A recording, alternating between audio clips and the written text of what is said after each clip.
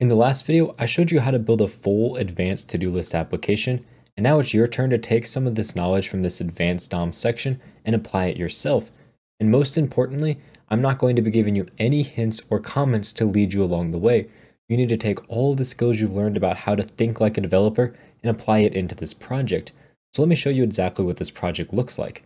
On the right-hand side of my screen, I have the finished version of the product, and essentially all you want to do is make these expand and collapse buttons properly expand or collapse the section that they're inside of.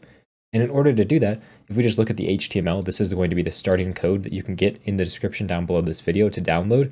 You'll see here that we have a card object, which is just everything that you see inside of these elements. We have the header, which contains our title, and then an expand button, which is what happens. We want to make this trigger our collapsing or expanding. And then finally, the card body, which is the thing we want to show or hide. And in order to show our card body, we just need to add the class show to the body, and that's going to make it show. And if we remove that class, that is going to hide the body.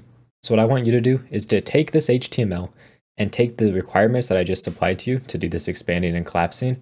And you're going to be starting with this HTML right here that does nothing, and write out all the JavaScript that you need in order to get this final working product.